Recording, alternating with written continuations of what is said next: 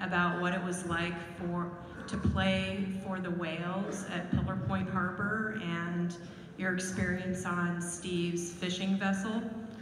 Yeah, well, that was a very, very special thing. We were planning to do this, but there were many things that had to happen together.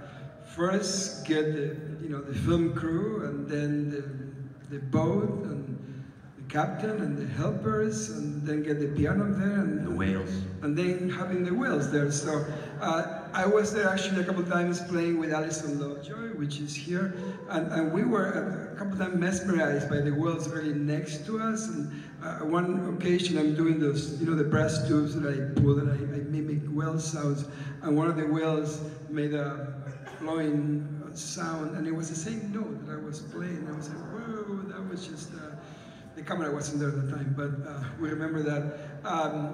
I think it was for the 6 or 7 of us that were there, David, Sabrina, the captain, Steve, something that we won't forget. We have actually 5 hours of film and playing with whales. We could do a whole other movie just with that. And hopefully Steve is here too, the captain, Steve Tuso de Malesa.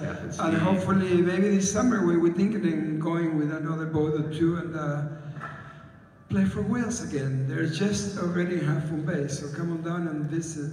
It's just fascinating. It was such a weird thing because it was, this last summer when, there was a large sardine boom, and so there were a lot of whales already out there feeding, but we did not want to encroach on them. We didn't want to just drive our boat right in the middle of a bunch of whales and say, hey, do you guys like this?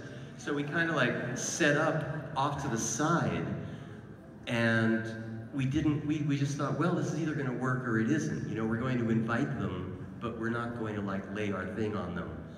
And they started coming over.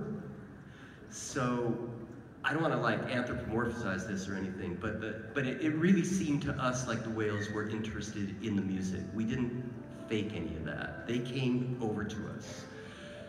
That was an incredibly amazing experience. That piano had contact mics and we had speakers, and the boat was a steel boat, so we think that the vibration of the water did something to it, because obviously they wouldn't hear just me playing. It was amplified, but it wasn't amplified out into the air. It was amplified to the bottom, the hull of the boat.